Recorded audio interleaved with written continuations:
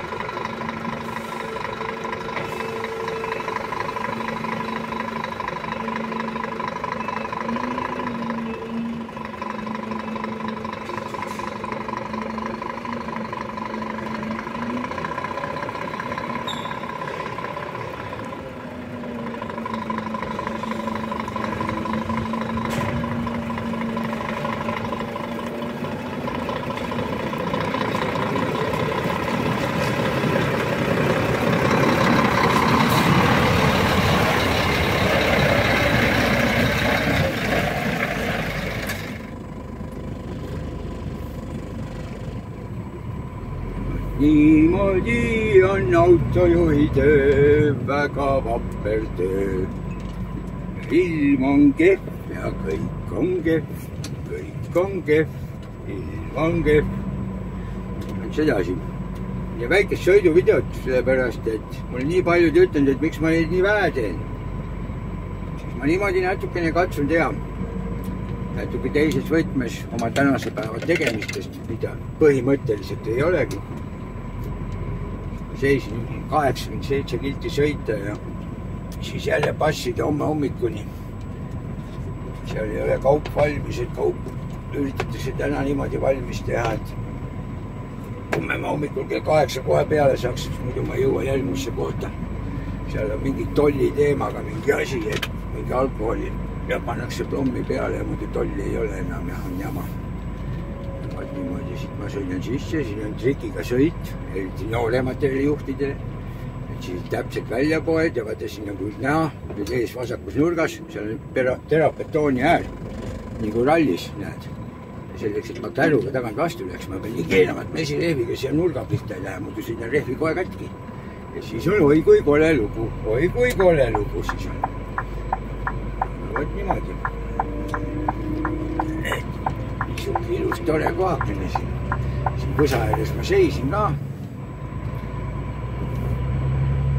Kui te nüüd ära tunnete selle koha. Auto seisis, siis ma enne, kui ma hakkasin siia väravas sisse sõitmas, ma tegin väikese klipikese stardiks sinna ette. Et oleks tore. Täna on jah siukene natukene masendav ilm, ütleme niimoodi. Võiks parem olla. Eile ma mõtlesin ka, et okei, ma jään seisma ja mul on palju aega, vaid siin ma seisin. Mul on palju aega ja siis lähen jalutan ja siis on nagu kasulik, aga siukse ilmaga, kuhu sa lähed. Oled läbi märk kohe ja liiske ja rõske ja siis on paha olla. Viimavari jäi ka väiksesse autosse, suures autos viimavari kaasas ei kanna. Mul on nagu tigu. Kogu aeg on maja kaasas. Ainuke asi, et sõidan kiiremini kui tigu. Sest ma rallimees. Aga mis siin Poolas on natuke kehvavad siukses tööstuse joondes käida eriti siis, kui on siuksed vanemad kohad, siis see asfalt on niimoodi, et just nagu on asfalt, aga ta on kuidagi nii künklik. Need augud lipi peal, lapi peal, et siin on täitsa jube tegelikult sõita. Niimoodi, siit tuleb siuke huvitav raut ülesõidu kohta alati. Kui teine rekka vastu tuleb, siit mahub tegelikult üksteisest jumala hästi mööda. Aga millegi pärast Poola vennad siis need tõmbavad jumala vedelaks, kohe jäävad seisma, et ise vaatad, et neil kabariigi tunnetust ei oska kõrvalt peeglist vaadata, et kui lähedal need äärekivil on, nad ei julge minna äärele ligidale. Ma ei tea, mis neil on see. siin oli, nägite jah, stopp-märk, peaks stoppi tegema, aga värav oli kinni, rong tulla isegi, rong ei tohi ka läbi värava sõita, nii et ma sõitsin müraki kohe läbi. Aga vaata, kui huvitav, siin on reguleerija, onu, aga kui rong tuleb, lastakse tõkkepuud kinni, aga mingit tuld ei ole, mis vilguks teed just nagu, et näeksid, et hakkad tulemas igad pikad tõkkepuud ka, et kuidas see asi niimoodi reguleeritud, ma olen siin tõkkepuud aga palju seisnud, aga näete, paremal nüüd see märk, mis on, aga mis see tähendab? See tähendabki seda Eestis ka. Kui ei ole reguleeritud see ülesõit, siis ongi, jääd seisma, vaatad, et rong ei tule. Ja siis kui veendunud oled, et ei tule, siis sõidad üle, mitte nii, nagu meil pannakse, ajavad siin juttu ja mullisevad ja siis panevad ja pärast on mingi lollakas artikkel jälle, rong sõitis autole otsa, no mida kurat küll. See näitabki see, millised ajukääbikud seal tegelikult igaspool ajakirjanikud istuvad. Ei tea tegelikult öödega mütsi. Neil pole endal mitte mingisugust maailmavaadet ka ei ole neil. Nad teevad täpselt seda, mis neile öeldakse. Erilised siuksed lumehelbekesed. Igast asjast on kohe häda ja kisa ja seal, kus oleks vaja kisa teha, seal on vait. Seal, kus peaks vait olema, seal kisavad. Kisatakse siukeste mõttetute asjade peale, mis on täiega kettasse. Aga niimoodi peame tegema väikese parema pöörde. Vaatame, kuidas meil läheb siit see parem pöörde. Tavaliselt tehvad niimoodi, tulevad autod juhmakal ajal, aga ma ei saagi aru nüüd, et mis siin nüüd toimub, üks tahab ilusti läbi lasta, aga ta ei saa aru, et ma ei saa kohe pöörata, ma pean natuke vastassuunda pöördama, muidu ma võtan seal ääre pealt kõik postid ja värgid kaasa. Aga tore, viisakas liikleja, aga mis ta valesti tegi? Valesti tegi seda, et oleks võinud peeglisse vaadata. Mul paremalt poolt tuli 3 autot. Tema taga ei olnud mitte kedagi, et oleks võinud täiesti vabalt läbi sõita. Aga ju ta tahtis rõhutada seda, et ta on väga viisakas. Ja ega seda ei saa talle siin pahaks panna. Aga kui teie sõidate, siis alati tehke niimoodi. Näiteks, et sõidad ja näed, et kuidagi tahad kedagi läbi lasta, kui sa näed, et sul selja taga enam autosid ei tule, siis ei ole ju mõtet sõida läbi see 2 sekundit, mis sa nüüd sõitsid läbi ja see, kes sa kuskilt välja tahtsid tulla, see ei muuda enam asja. Selles mõttes, ega see liiklemine on ka, et see on nagu loovtöö. Sa pead ikka mõtlema ka, kui sa sõidad, mitte lihtsalt sõidad.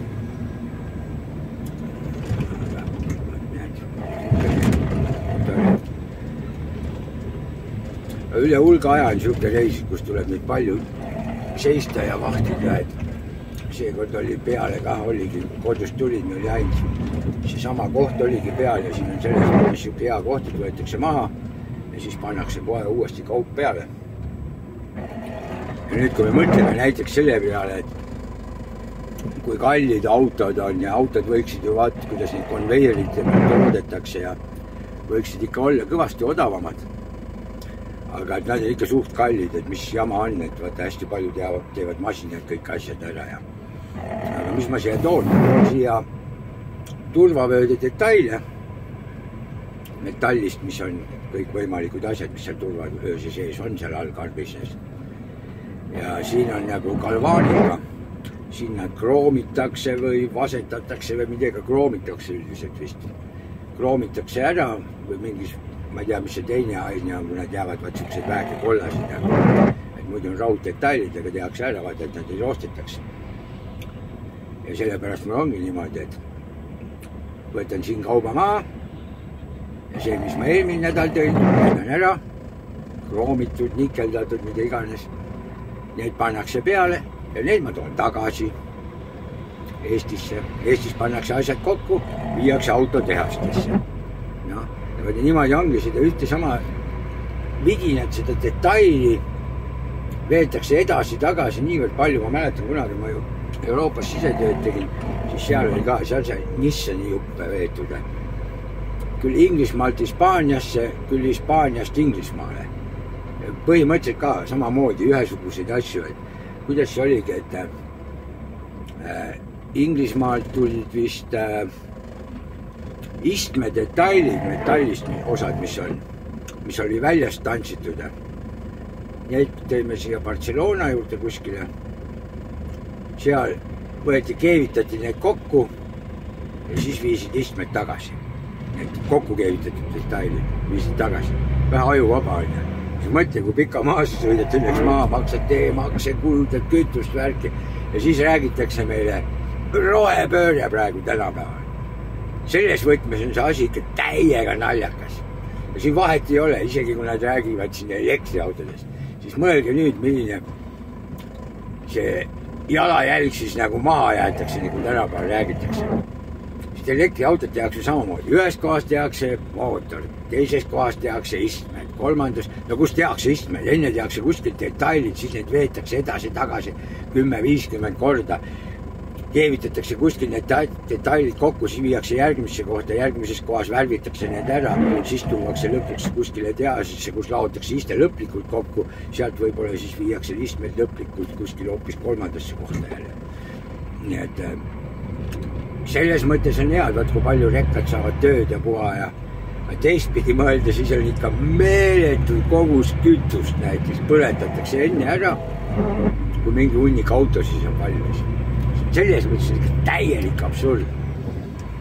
Nagu inimesed on lambad, täielikult lambad, siis need poliitikud seal eesus istuvad, räägivad, ükskõik mis on mingid makse tõstavad, see kõik on põhjendatud, neil on kohe põhjus olemas. Ja kui me tahame rohelist tulevikku värki, selles mõttes, et hakkaks nagu kuskilt teisest otsast pihta kõigepealt. Et asjad tuleks koondada just nagu tegelikult rohkem ühte kohta või vähemalt väiksema distantsi peale, et ei oleks sedasi, et ühest kohast teisi, aga see on siuke kunstlik värk nagu nõukaajal oli. Ka, et ühest kohast tehakse ühte, teist kohast teist ja siis veetakse need omavahel kokku seal ja et just nagu rahvale tööd anda. Ma arvan, küll need töökohad tekivad igale poole samamoodi, ega midagi katki ei ole, aga selles mõttes üks loogilisi jada võiks nagu panna loogiliselt tööle. Nii see paraku on. Ja mis ma siin vahel vaatan TikToki on mõnus siuke scrollida siin selles mõttes, et siuke ajuvaba asi, et jääti scrollima sama tore vaadata, millega igast ajukeelused hakkama saavad. Ja võtta seal ei saa panna ka seda, et ei meeldi, seal saab panna ainult laikaid, südameid saab panna. Aga mis mul seal silma jäi, ma ütlen, siis mul jookseb täiega ketast kokku. Ja tekitab jubedat tuska. Okei, ma saan aru, et kõigil on mingi huvi ja värk, aga nii kui see on, mis asjad on, et siuke pulk ja siis on hobuse pea otsas. Ja siis ma ei tea, meeldib teile või mitte, mis ma nüüd ütlen, aga mulle tundub, et need teevad seal mingid võistlusi ja värke ja siis need jäljendavad nagu hobust seal oma sammudega ja värki. Ja mingi oli üldse siuke just nagu grupiteraapia, see terve suur kari, need kõik siis koos teevad seal igasugused lollakad siuksed asju. Ja ma ütlen, et need ongi põhimõtteliselt, need on seal peast kõik feministid. Teine asi, need on seal peast kõik tõenäoliselt need ilmselt kliimaaktivistid. Ja kusjuures nad tunnevad ennast seal juures niivõrd tähtsatena. Eks ma saan aru, eks see ole ka omamoodi sport, vaata tore, kui kuidagi ikka ennast liigutatakse ja kõnnid saalis tähtsalt ringi seal ja hüppad kõrgust, et kui muidu tüdrukutel ei kõlba kõrgust hüpata poolis kehalise kasvatustunnis. Aga siis, kui ta teeb seda hobust nagu mängib seal, siis on nagu vägev. Aga seda, just selles mõttes on seda jumala nõme vaadata, et pesuehtsad sellised tegevused, mis zombistavad neid inimesi. See täielik ajuvaba, eriti see, kus seal, ma nägin, et mingi grupiga tehakse. Üks läljab seal midagi ette, siis nad teevad ja need on nii indunud nägudega siuksed. Ma ütlen niimoodi selle peale. Pärast ta läheb tänava peale, hakkab mingid kuradi ibasel ajama, mingi kliimavärk. See on nii, ma ütlengi, et number 1 alustame sellest, et millegi asja tootmisahelad, et need tuleb kõigepealt lühemaks teha. See on põhiline.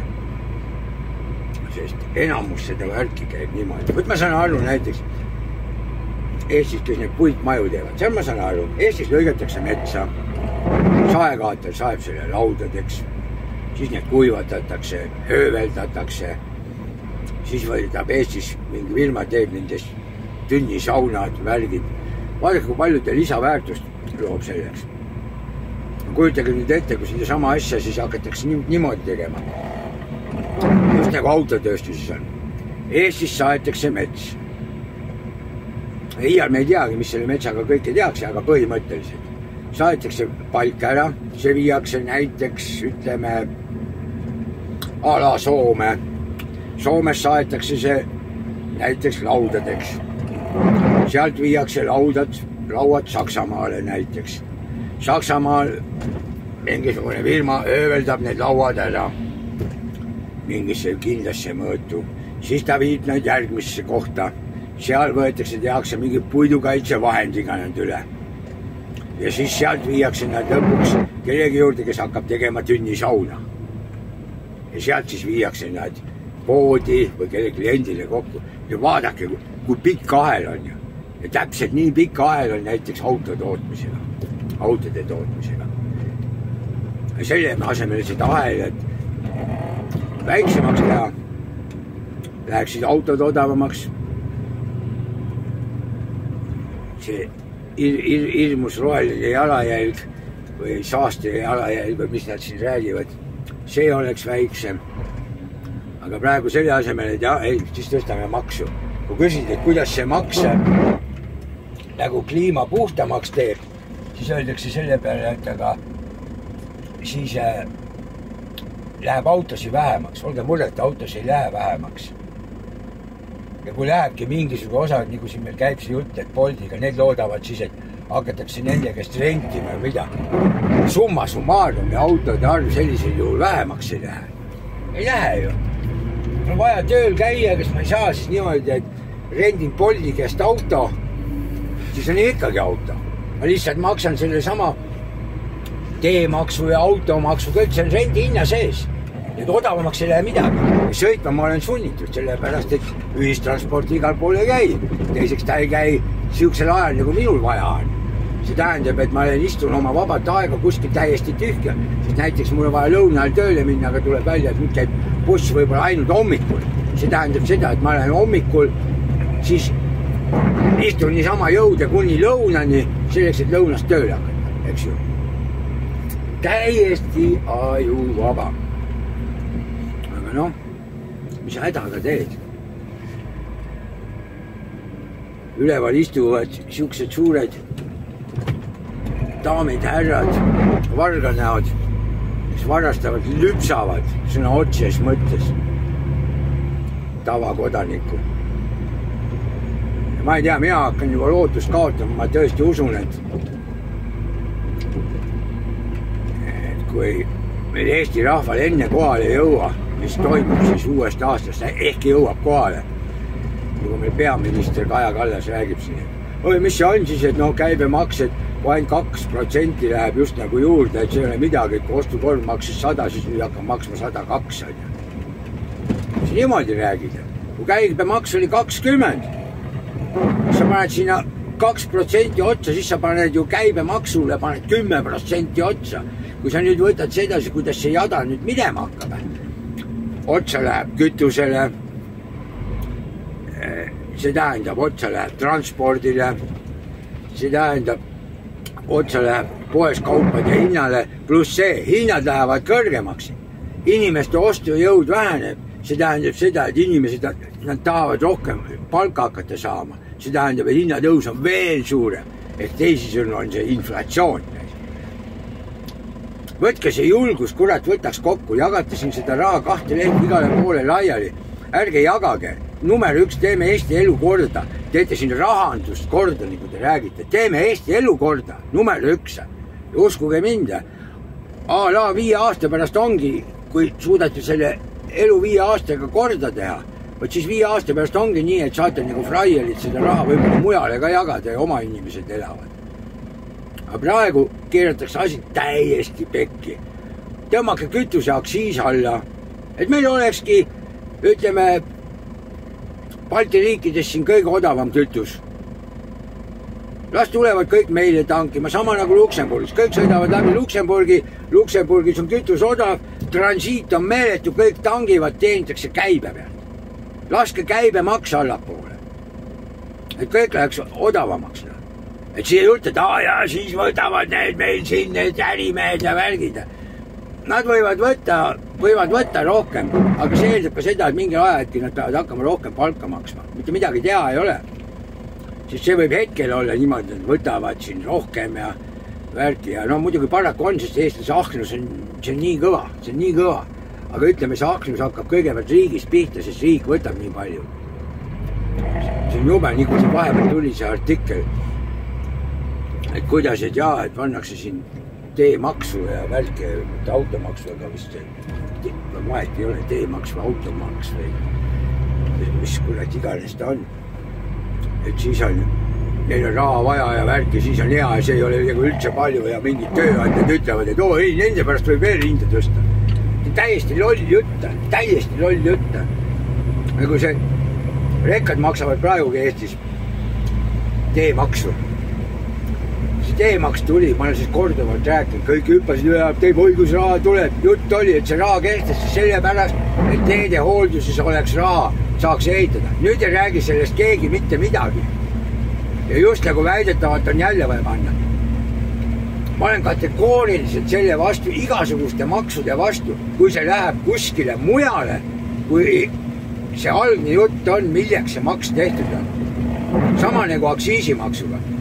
Niimoodi ütleb, aktsiisimaks läheb kõik riigi eelarvesse ja sealt siis näpu otsaga jagatakse. Kes see siin välja ütles, on niimoodi, et ainuüksi kütuse aktsiis ületab 3-kordselt selle summa aastas, mis teede hooldusse oleks ja ehitusse oleks aastas vaja.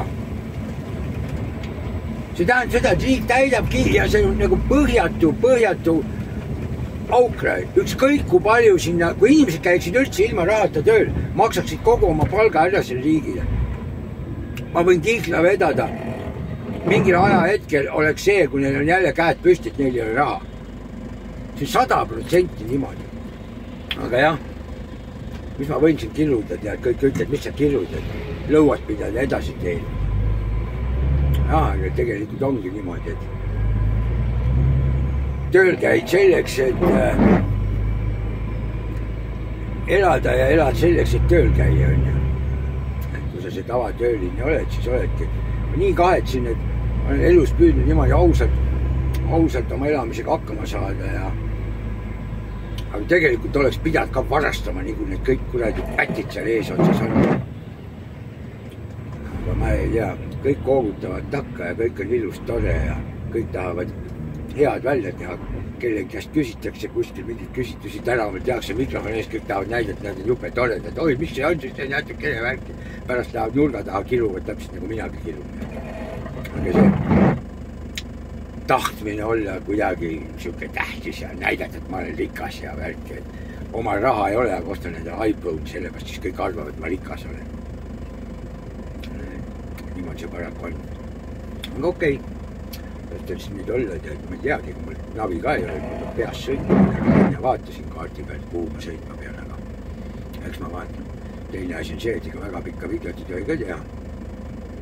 Siis keegi ei viitsi vaadata, aga üldjuhul on niimoodi öeldud, et mulle, et ma võiks neid sõiduvideosid rohkem teha, kuidas ma siin sõidan. Et see väga meeldib. Täna on alles teisipäev, et ma ei tea, kuna ma selle ülesse panen, ma seda sõidus olles ülesse pane, et siis ma muidu raiskan oma seda netti, mida ma Euroopa Liidus kasutada saan, seda vist on nüüd. Nüüd on tõusnud see juba vist 36 gigani või. Aga kuna ma nii palju meeldib mul YouTube'is igast asju vaadata, siis on nadi kui üleslaadimisega ära kulutanud sellest. Üleslaadimise peale läheb jumala palju. Ma loodan, et heli on okei ja kõik on okei. Et vaatame, kuidas see eluga läheb. No niimoodi, väike pausa veel. Käiks korda tanklast läbi, et vaatan, tuua midagi võtta. Tuleb siukene pikem seismine jälle. limunaad on otsas. Poole tanklad ka toredad, mulle meeldivad. Lähen poole tanklasse. Kütuse hind on ka odavam kui Eestis. Niimoodi käisin, võtsin ühe väikese kuuma koera ka, hästi hea krehtis. Päris hea oli. Mis ajab autojuhti kõige rohkem närvi on see, et lähed kuskile tanklasse ja siis on seal mingi mega järjekord, kõik on mingi vorsti järjekorras ja värki ja põhiline siis mingi üks kassast töötab ainult, et tegelevadki vorstiga, nii kui tankimine oleks ainult see vorsti teema. Et see ajab nii närvi. Praegu mul muidugi vedas. Ma läksin sisse, ei olnud kedagi. Tellisin ära ja siis hetk ümber pööran ringi ja vaatan. Vetsud, mingi hull järjekord vetsu taga. Ja vaat see on see teine asi, mis ajab totaalselt närvi, et siis kui tankasse lähed, siis tuleb mingi buss ja siis kõik hakkavad oma vorsti võtma ja vetsutama ja värgitama, et see on ikka täitsa mega. Ja noh, mina nagu mingi pervod ja ma hakkasin kohe mõtlema, et huvitav küll, et tuli terve bussitäis rahvast, mingi 50 tükki, et oletame, et nad kõik lähevad siis nagu pissile just nagu. Kujuta ette, kui iga üks, ma ei tea, palju inimene korraga pissib, aga ütleme, et pissib korraga pool liitrit. Jumal, 50 inimest tuleb, 25 liitrit uriini kohe vajavad kanalisatsiooni. Mega kogus niimoodi mõtleda, täis pervo. Väga masendav ilm täna ikka. Aga hea, paistab, et poolakad on kõik puhkusel. Ilm on kehva, täna on kuidagi liiklus on õre. Suht õre on. Muidu ikka suhtse kella siin on päris tihe liiklus, aga täna on täitsa õre kohe. No mul tuleb nüüd pikemat istumist, siis ma ilmselt võtangi, kleebin seda värki kokku. Ma loodan, et see, mis ma siin enne rääkisin, feministid ja mingid ilmselt kliimaaktivistid ja et sellest mingi õudset kisa ei tule, aga noh, ma kujutan ette, et kindlasti mingi kisa tuleb. Aga noh, ütleme niimoodi, et meil veel on sõnavabadus. Ja see oli minu arvamus asjast. Ja kui kisama hakkavad, olgu need feministid või mingid kliimategelased, siis on selge, et nad on pooletoogised. Kui igast väiksemaski asjast tõmbavad kohe kiunu ülesse. Ja mõtlen, et varsti ilmus nuhtlus. Teeremont ja jumala nõme on.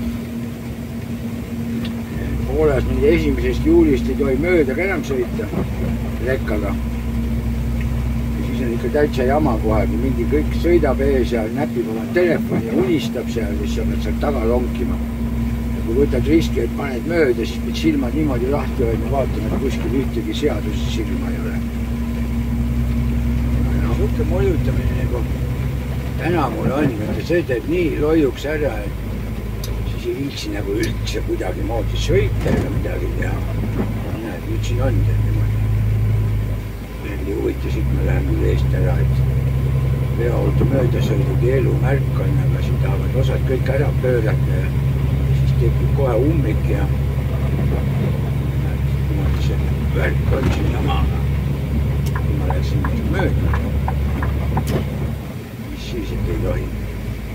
Nüüd tuleb ette üks jälle. Kahjud, just lülitasin kaamerat ringi. Üks loll praegu mõtles, et sõidaks mulle ette nagu, et ta väikse autoga tuleb, et tal on jumala vahva, kui ta mulle ette sõidab. Kurat, tee on märg jumala libe, mõtle, ma satted kinni ka, kiirus ka suurt ja oleks vähe suurem kiirus, et praegu pekkis on. Õnneks jagas ta ise ka matsu ära, et sõitis mulle otse ette, jõudis perve ära keerata. Ma enda panema nurga ära nüüd rihtid siin.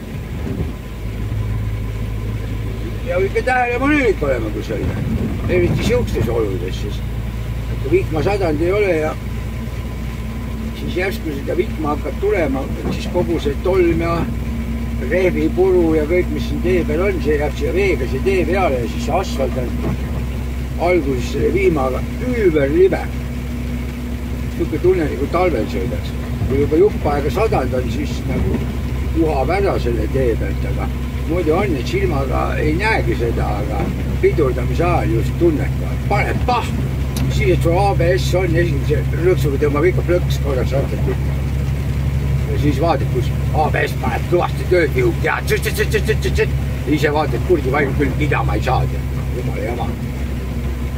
Aga noh, see värk on, varsti läheb mul tee huvitavaks. See, kui ma lähen, vaatasin kaardi peal, mul tulnud, ma olen seal käinud, aga ma ei mäleta, kus kaudu ma sinna sõitsin. Praegu ma vaatan, kas ma siit, kus varem maa keerata on üks koht.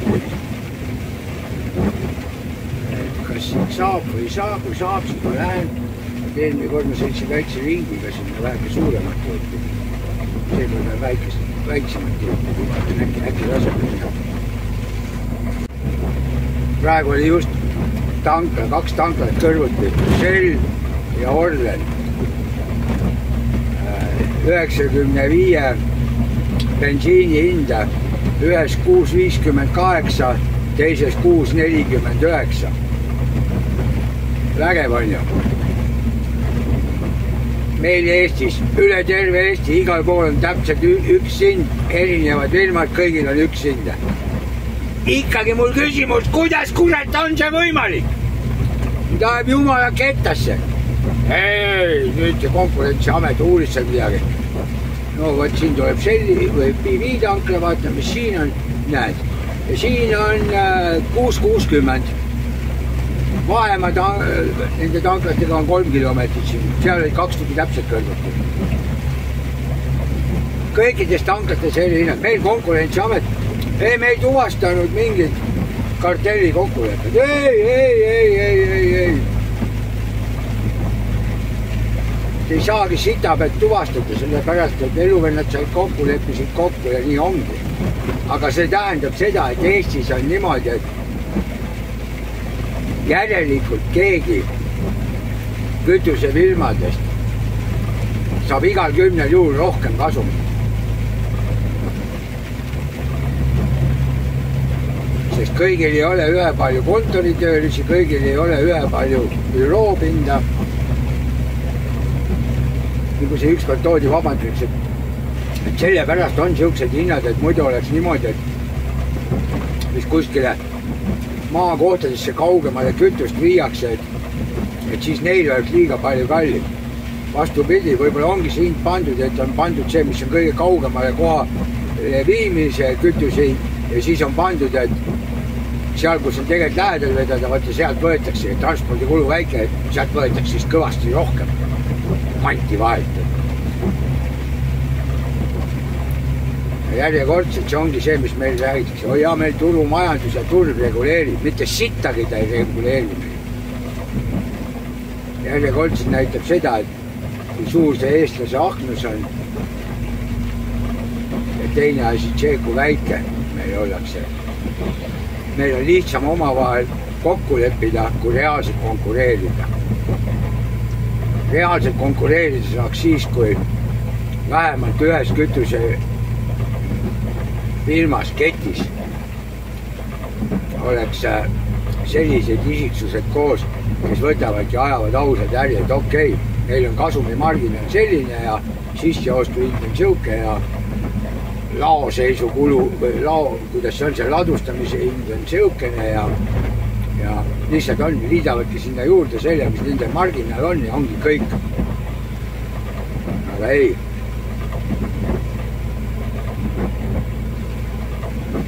Kui see keegi esimesena panebki niimoodi, et ütleme, et tal on kasumimarginaal näiteks, ma toon näite, et on 20%. Kõik need kulud sinna juurde ja siis pannakse kasumimarginaal otsa, pluss 20 ja nii ongi. Ja sellega müüvadki. 2 võimalust. Kas teised tulevad sellega kaasa ja siis ütled, et jaa, need müüvadki siis sama hinnaga, siis mul on jälle häda, et 90 hinna. Aga elu on näidanud, et kui keegi siukse mõistliku marginaaliga müüks, siis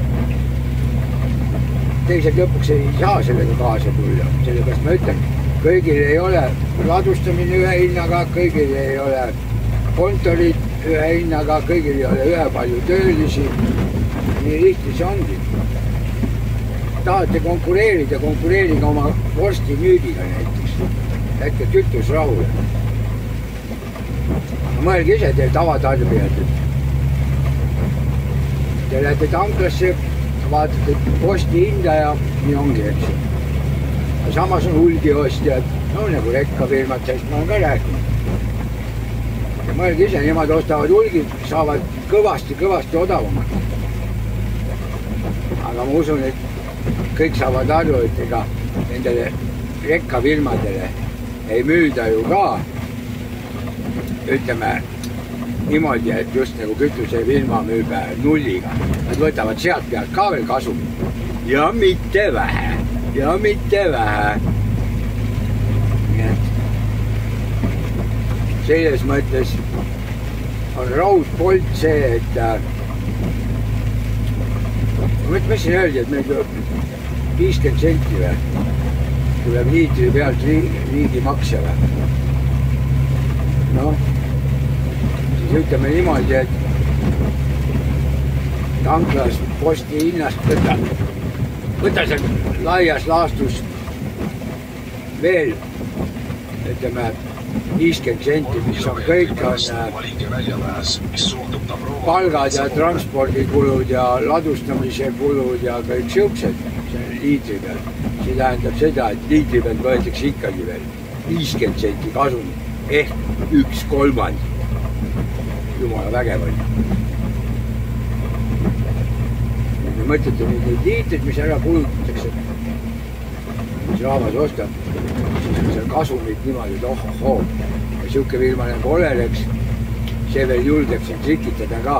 Ma oleksin praegu Eesti firma küll, aga õpetuseks teistele ma oleks praegu väga seda meelt, et see, mis nad siin aasta lõpus trikkisid, millest siin kirjutati igal pool, et õpetusteks teistele ka, et tuleb panna siukene litakas trahvinile nüüd, et need hakkavad oma sündimist kahetsema.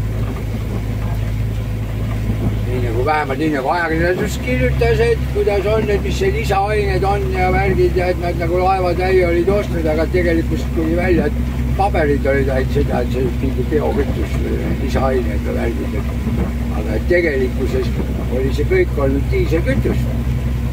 Aga see tähendab seda, et kõik see aeg müüdi rahvale, meie müüdi maagi, müüdigi niimoodi, et põhjendus oli see, et pannakse lisaineid sinna sisse seda mingit biolisandit või mida sinna pannakse. Et sellepärast on kütus kallis, aga tegelikult ei pandud midagi.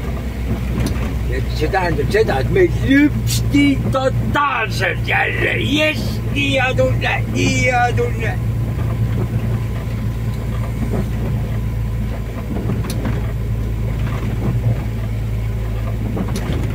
Nii hea tunne, oi kui hea tee veel.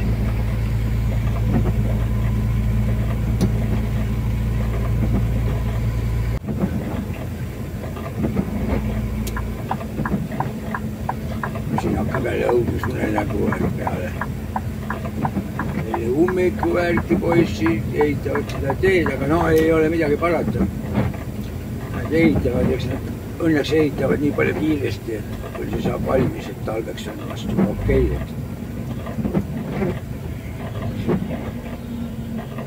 Suvel käib, et selles mõttes müts maa, poolakad teid ehitavad, siis nad ehitavad ikka vingelt kiiresti. Ei ole mingit probleemi. Käib ikka ägedalt. Tulin nüüd täna varem siia teise ritta ära, et ma ei hakka siin esimeses eas ootama pärast selleste vahele, aga seal tuleb niimoodi, et tuleb siuke väga väike ring tehtud ja kõrvalteede pealt tulevad välja ja kuidas nad seal siis jagavad seda, kes mis järjekorras sõidab. Igavene vastik koht. Mul on millegipärast siuke kuri kahtlus, et ma pean sealt ühest ringist ära keerama. See on nii väike tee, et ma ei teagi. Vast ei ole seal märki ees. Kui märki ees on, siis ma pean otse edasi sõitma, et minemagi ringiga.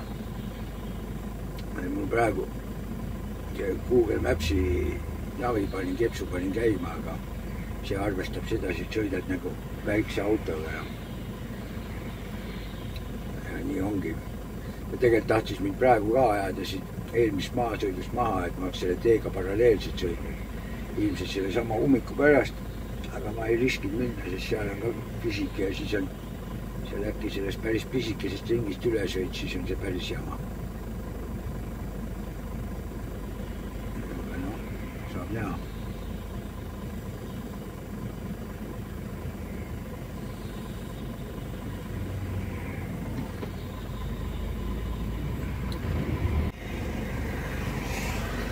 Täna nagu lugesin, oli mingi artikkel siin kuskil pool mingi Siim Kallas võtab seal sõna jälle, et vaesed ei peagi autodega sõitma ja mis ta siin mölises. Et vaat on ummikud ja värgid. Mis nüüd sellepärast, et teed ehitatakse ja on ummik, et siis nagu vaesed ei tohiga autoga sõita ja paneme ilmse automaksu peale ja kui olete debiilike varga nagu siuke. Aga noh, sinusugused Siim Kallas ära mõtlete niisama pääsete. Tuleb see päev, kui teid kõiki tõmmatakse liistule. Kuidas see laul oli? Ükskord koguneb vimm, mis kogunud salaja. Ja! Võt niimoodi. See on hea lugu viimsest liiklast. Kusjuures see on tegelikult praegu, kui nii võtta, see on väga asjakohane. Sest olgem ausad, praegu on kõikide nende kõikvõimalike piirangute ja reguleerimiste asjadega on see elu juba hullem, kui oli nõuka ajal.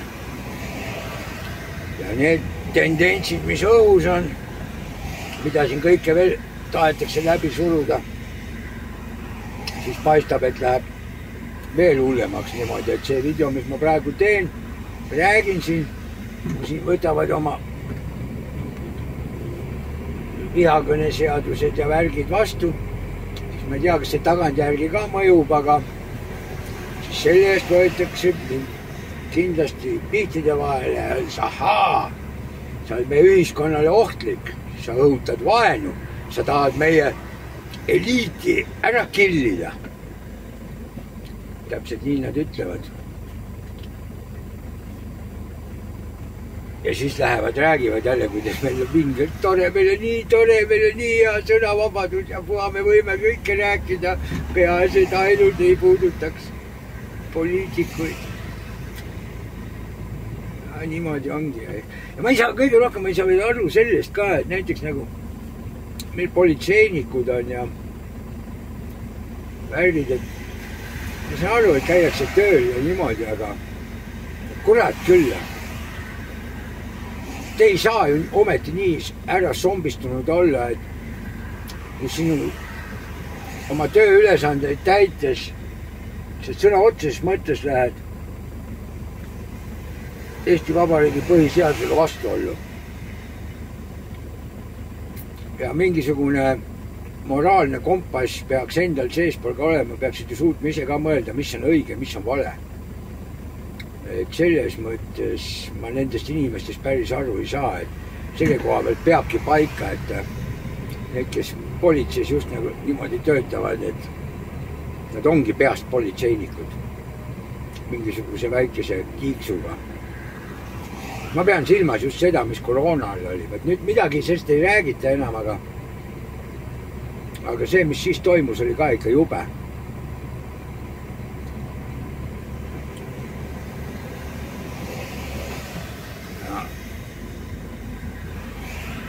Jah, ei olegi sõnu selle kohta öelda midagi.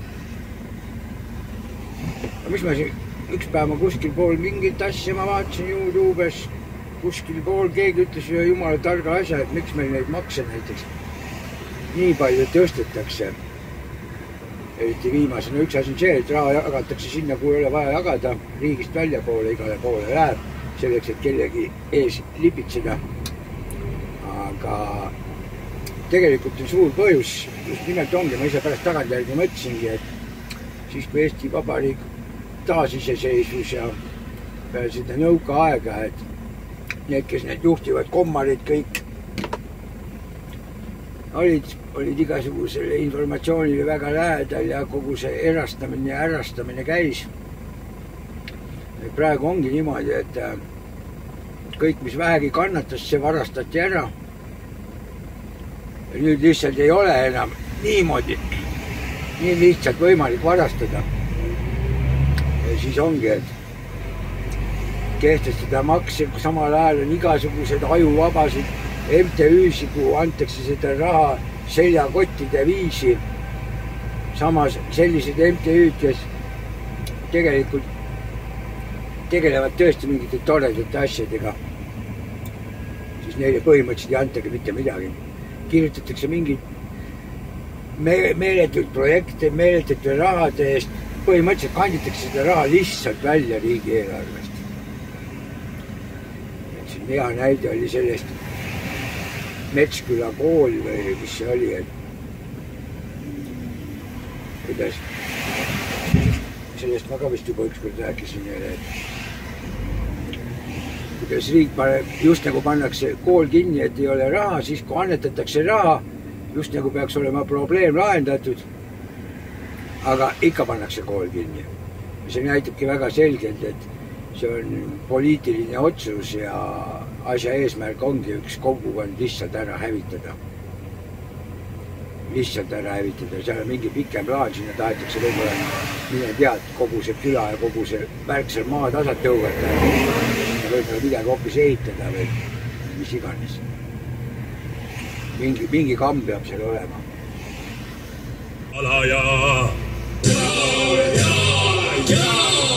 Ükskord prahvatab vimm, mis kogunen salaja. Mõisad põlevad, saksad surevad, mets ja maa saavad meitele. Ja meitele, meitele, meitele, ja meitele, ja meitele, ja meitele, meitele, meitele. Iga mees on oma saatuse sepp ja oma õnne valaja. Ükskord prahvatab vimm, mis kogunen salaja. Metsad põlevad, maad surevad, meie saame meitele ja meitele ja meitele ja meitele, meitele, meitele ja meitele ja meitele ja meitele, meitele, meitele. Iga mees on oma saatuse sepp ja oma õnne valaja. Ükskord prahvatab vimm, mis kogunen salaja. Meie põleme, meie sureme, siis ei jää enam ühtegi orja, ühtegi orja, ühtegi orja, ei ühtegi peremees, ei ühtegi.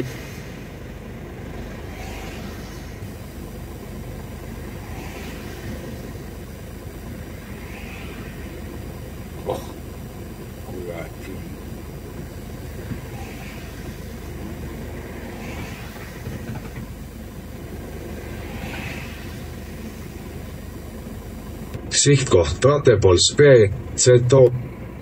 Sõitke mööda Droga Krajova 1 suunas Kaku. Orja, ühtegi orja, ei ühtegi peremees.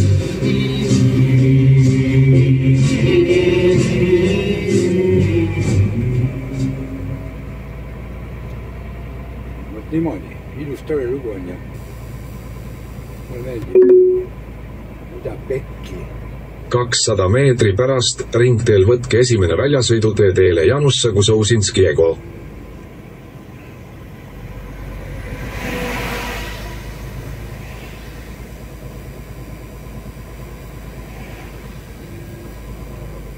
kuradi juhmakas, nii suureks.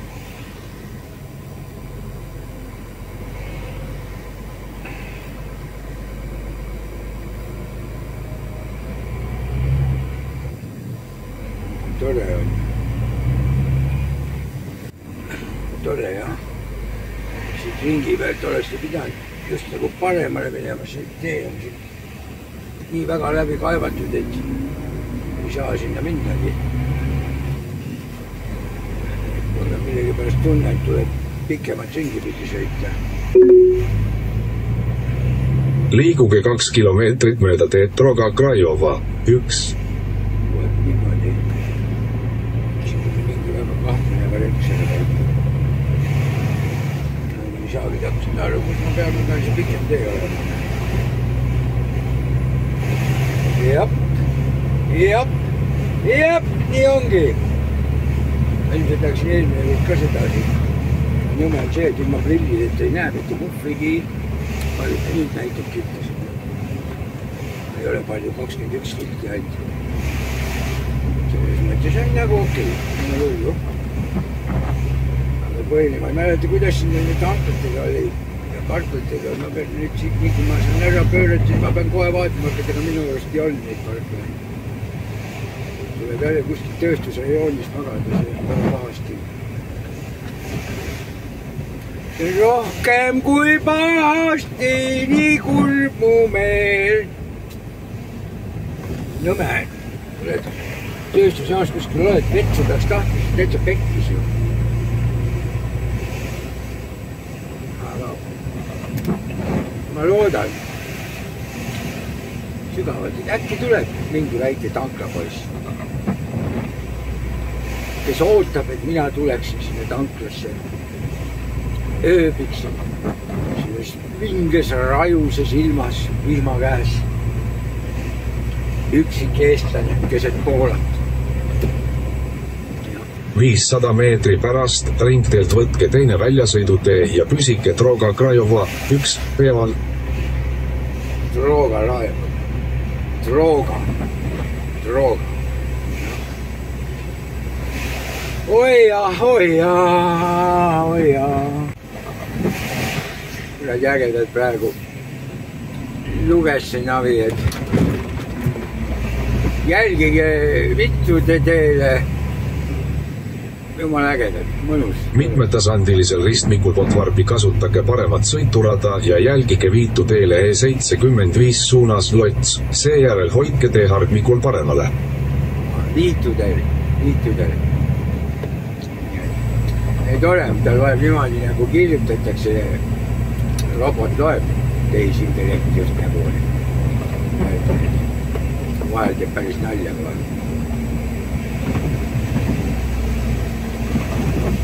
Hoidke teehargmikul paremale. Hoian.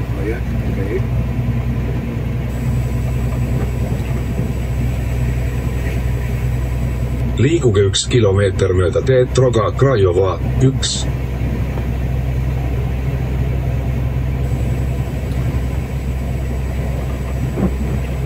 Niisugune vana tee, seda pidi ei olegi sõitud siit läbi, sest ta haava käis vanasti sõitaga. Nüüd on uus teelõik seal valmis, et seda teed pidi sai vanasti. 600 meetri pärast keerake paremale. Oi. No nii, kas ma siit tohin üldse? Ma tea, vaata. Nõme on see. Google'i map, et seda ei saa üldse usaldada, aga väga palju teist varianti ei ole, et ma pean siit minema.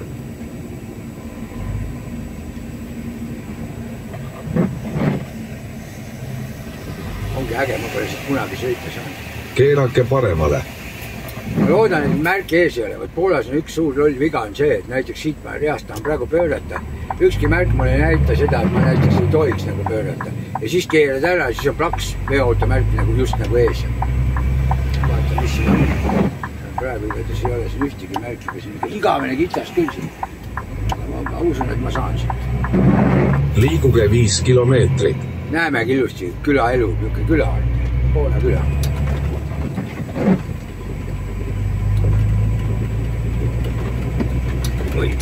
eile ma sain ka siukseid väikseid teid pidi laadida, käis mingi garaaži uksi peale võtmas.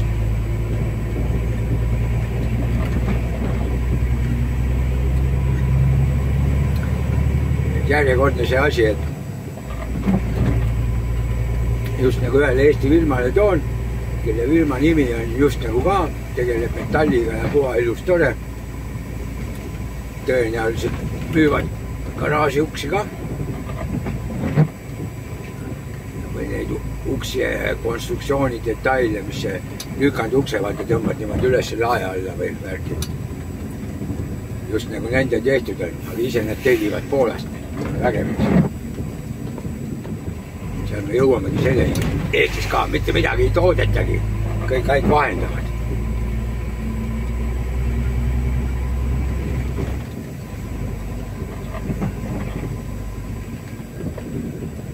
Kõva augukene.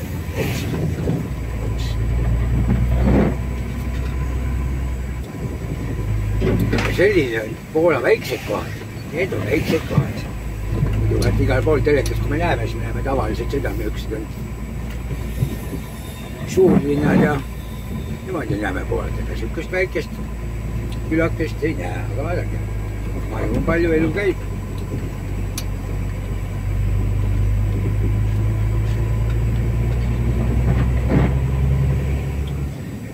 Vahel Kõval järvi pooles sükesesse väiksesse kohtadesse laadima minema, aga teistpidi on jälle jumala huvitav. Et on vahelduseks head, muidu ainult see kiirtee peal sõitsa tüütab nii ära. Ja ütleme, no okei, praegu vihma küll sajab, aga ei ole hullu. Hull on siis, kui talvel peab sükesesse kohtadesse teinekord minema, kui palju lund on ja värkivad, siis on jama. Sest olgem ausad, siin mändis trehvab ka lund. Ei ole tšeiki piire väga kaugel ja suurt künklikel, siin ikka trehvab vahepeal. Aga mis siis, et videopikk tuleb?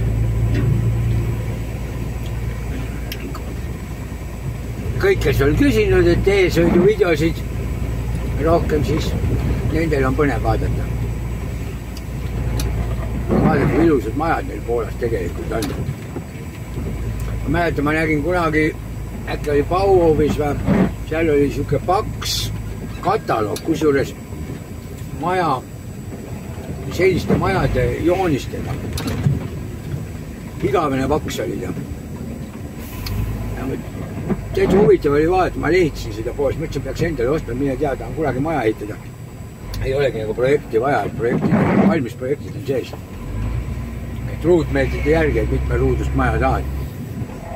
Jumal ilusad majad siuksed, väiksemaid, suuremaid.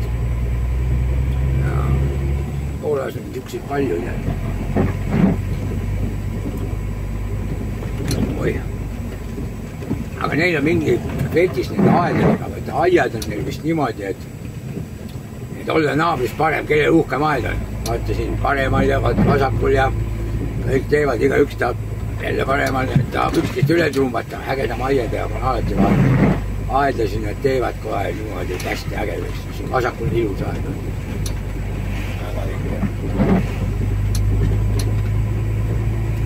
Näed, kuna Poolas on kõikide asjade hinnad odavamad, siis vaadake, kui ilusti need ehitavad. Materjal on odavam, kannatab ehitada küll. Ei ole siukest peavalu nagu meil, et küll sa ei saa ehitusluba ja kuskilt külas sees tahad saada, on just nagu vaba grunt ja või on kellegi suurem maatükk ja tahab selle tükiks teha, et saaks keegi teine sinna veel peale ehitada ja siis hakkab mingi kohalik oma valitsus hakkab mingi mäkra mängima. Ei, me ei luba ja bla bla bla. Ma arvan, et kõik on kuulnud siukseid lugusid meil Eestis. Siin ma arvan, et ei ole mingit probleemi. Vastupidi, kui keegi tahab kuskile mingit maja ehitada, siis kindlasti öeldakse, et jõua welcome, tule tee aga tead. Et mida rohkem külas elanikke, seda parem. Siin saadakse sellest aru, aga meil ei saada. Meil ei saada sellest aru. Tegelikkuses saadakse ka iga siukse koha peal, kes kuskil istub mingi siukse tähta ametliku koha peal, see haistab seal sinna kohe matsu, et ahaa, kurat, siit saaks ju mõnusalt kohe vahelt teenida ja oleks jumala äge ja kohe võtaks ja pretsiks välja äkki ja annab mulle mingit korraliku kingituse ja värgi. Ma olen siin mõtlenud, oot, nüüd ma ei saa aru, seal tuleb 1,6 mingi jama ette, see on küll nüüd jamast. Siin on see, no vaat nii, nüüd jõudsimegi siis sinna maani, et minge kapelsse. Ma ei teagi, mis nüüd perse. Seal 7 tonni, siin on ka 7 tonni, ma ei tea. Tekki ma olen siit. Läbi ei saa minna siin kuidagi. 150 meetri pärast pöörake vasakule Sviete koos Stanislava Kostki tänavale Teile. Nüüd läheb peal, nüüd sõidab siin Amatööri ennast. Pöörake vasakule Sviete koos Stanislava Kostki tänavale Teile. Kinni ma ei sõida ennast tegelikult. Kõigepealt vaatan väike navi veel, mis ta mulle näitab. Nüüd juhtus see, mis arv Amatööriga juhtub. Siit ei saagi, see neebib sinna, kus see oli kõik üles kaevatud. Ma pean veel suurema ringiga. Ei saa niimoodi otsida. Ma pean siit natuke tagasi ennast see tagur pidi.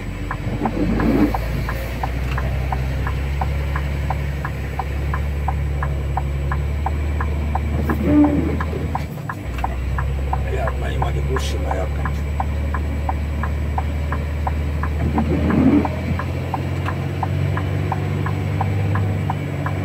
100 meetri pärast pöörake paremale Matsujova tänavale Teile.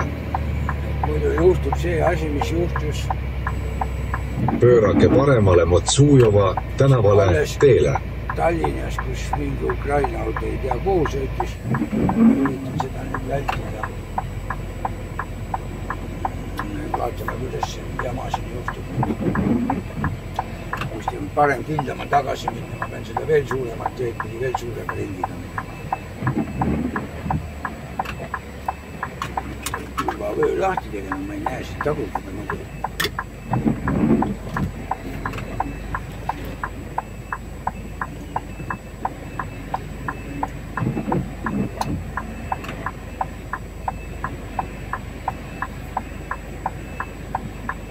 Vastikusse kohta nurga taha pean nüüd tagurdama siit.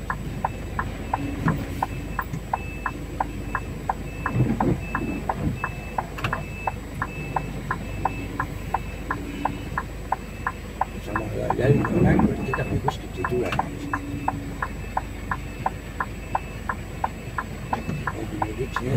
Mõtlevad, nüüd on need kavad, kes kuskilt tagant tulevad, mõtlevad, et ma liigisin läbi ütelda.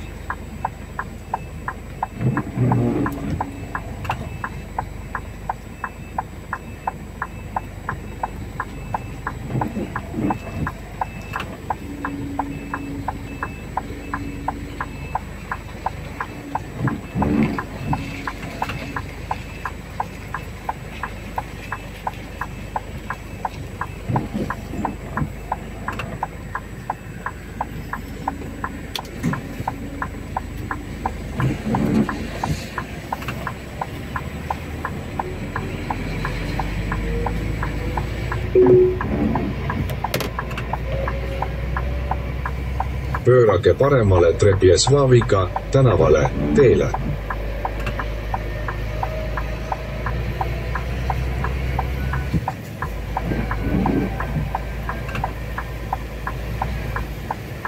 Siin ei ole märki.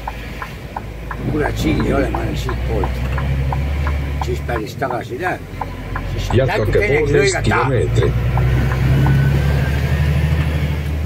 Vaata, kui tore, nüüd saite siukesest rekkamehe toredast seiklusest ka väheke aildu. Siis häda ongi, tuleb õigel ajal ära jagada, et päris persse kuskil ei sõida, aga selle asja kohta ütleb Amatöör tavaliselt niimoodi, et ära mine Kurge kirvega lööma. Sõida sealt kaudu, kus sa tead, et kinda peale saab. Aga vahel tahaks ikka nagu kaval olla ja võtan ja lähen lõikan kuskilt ja võt nägid sa, sain sulle, sulle, lähen ja lõikan. Ega ikka mees sa ei lõika küll, tead, unusta ära. loodame, et siit ei tule jälle. Aga vaata, nagu sealt enne tee pealt ma pöörasin, ütlesin, et jumalad nõme, et vaata, keerad ära kuskile, et ei näita märki, keerad ära, et siis on märk. Aga praegu on siis ka ja siis tuleb 2,5, 7 tonni, mida kurat?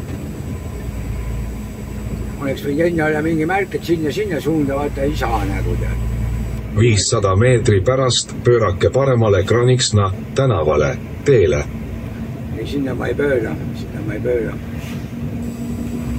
Olge rahulik, sinna ma ei pööra. Seda enam sinna näitas märk ka 15 tonni, ma olen otse, ma selle tegi suure tee peale välja sinna. Pöörake paremale Kraniksna tänavale, teele.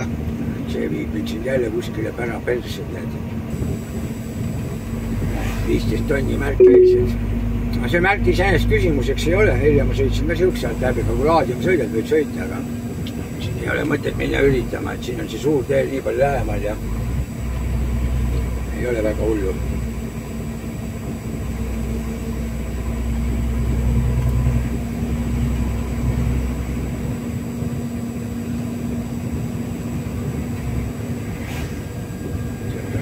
Kiiruse piirang punasega midagi väga pingeid viibub, võtab kiirust, jah.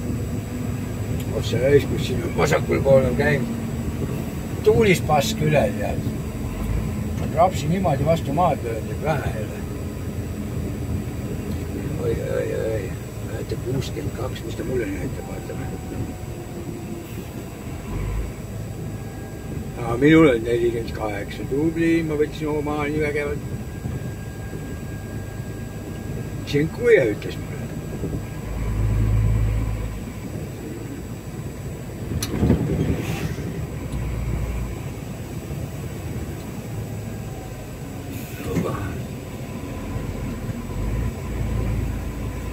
Vahepeal jälle prillid ette panema, vaatama, mis ta mulle navi pealt näitab, et ta kuskile pära perse ei keera, kui saab tegelikult paremat teed pidi minna. Navi on alati siuke asi, et uus telefon, vaata, muidu see navi nagu õpib, et vaatab, et kus sa sõitnud oled ja siis ta enam ei vea, aga kui on telefon uus, siis on vähekene jama selle välja. Aha, siin on see jama nüüd, et tee tuleb küll ilus tore. Ainuke asi, et ma sõidan sealt sillast üle. Mul oleks vaja selle tee peale saada midagi. Kuidas ma sinna saan, seda ma ei tea. Ta läheb silla alt läbi, mul oleks vaja sinna peale saada. Kuidagi vaim tõlnud ja ikkagi sain jälle vasta pükse. Sild ees paistab, autod sõidavad üle, mul oleks ka sinna peale vaja saada. Kuidas ma sinna peale saan nüüd siis?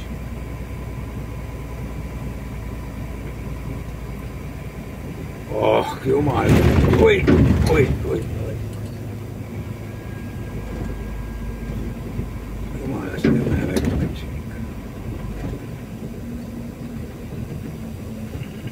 Pean siin kinni korra vaatame, mis mulle püsigi peale kannatab minna.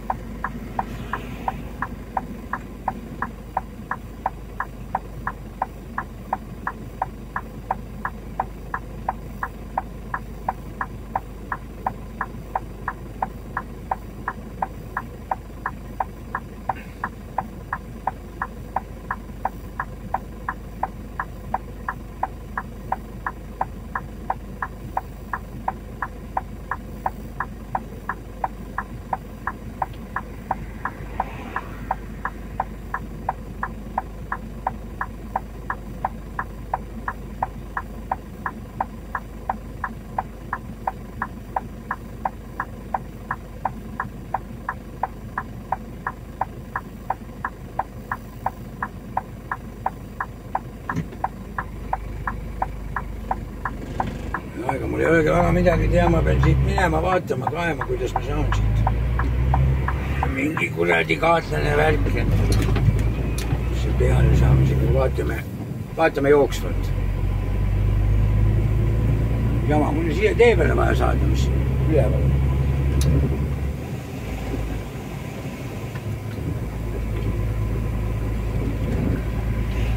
Ei ole hulk aega niimoodi dünamot saanud. Tore.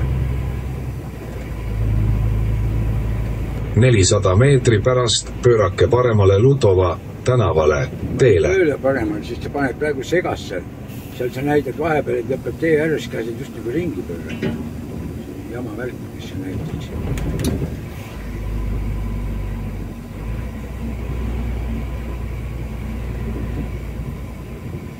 Mis see viiad näitavad siin? Pöörage paremale Ludova tänavale teele. Just on niimoodi. Veoauto sõidukeelumärk jälle, mine perse.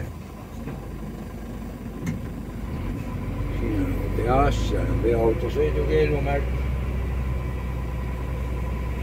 Minge pekki, ma ütlen täis. 300 meetri pärast tehke Tatussa Kostjuski juures tagasipööre. Persse küll ei saa, tuleb ikka päris tagasi minna. Kurat küll. 300 meetri pärast pöörake paremale Tatussa Kostjuski tänavale teele. Kurat, ma ütlen. Sõitke suunas Põhi mööda Krakovska suunas Stokova. Liiguge 3 kilomeetrit. Okei, liigume. Sõidan tagasi, vaatame. Panen korra kaamera pausi peale, et ma sõidan sama teed pidi tagasi. Lähen sinna, mis valgusfoori juures oli, sealt oli. Kohe varsti jälle õiges suure tee peal jälle väljas, siis sealt saame minna sinna, kus peab minema. Praegu sõidan siit tagasi, et natuke maad veel, siis on seal valgusfoori juures väljas. Aga võt see on see, kui lähed Kurge kirvega lööma. Ikka päris kole lugu küll. Aga no näiteks siin kandis sain nüüd jälle targemaks. Siin kandis, mitte konkreetselt selle tee peal, aga siin kandis ma olen muidu ka laadimas, aga siis on pidevalt see õudne jama siin tegelikult. Et ei saa igale poole niimoodi vägevalt ligi, et peadki väga õige teelõigu võtma.